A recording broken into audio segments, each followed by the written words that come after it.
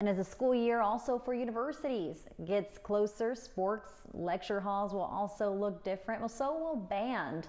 Our Ashley Gonzalez spoke with the director of bands at Texas A&M Kingsville and a student on how a nationally and globally ranked band can still safely create a symphony. From a standing ovation in the audience of over 1,000 people to a big empty room, the way a note comes together from a group of instruments will now come from a mix of digital screens from different locations, something that'll quickly become the new normal once ensembles start at Texas A&M Kingsville. It's like you see on YouTube with lots of windows of people playing, and we use the technology to bring them all together virtually. Students of TAMUK have the option of taking hybrid, in-person, or online courses. Usually, for Wind Symphony, all students would meet in person.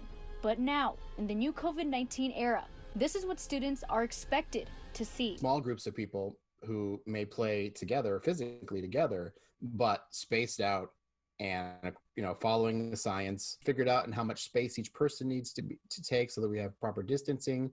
We have entrances and exits figured out.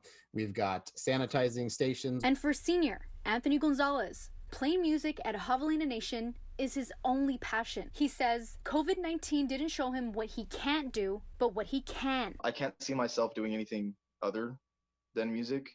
Like in every other possibility in my head, I don't see a future without it in my life as a constant. Dr. Jones says there's no music without a healthy harmony. So every measure to keep his students safe will be taken, even if it looks just a little bit different. If we can still provide that great experience and that opportunity, we're going to do it. But we're going to do it the smart way and do it safely. And we're not going to take unnecessary risks. Dr. Jones says tryouts will still happen, but completely virtually. Ashley Gonzalez, 3 News.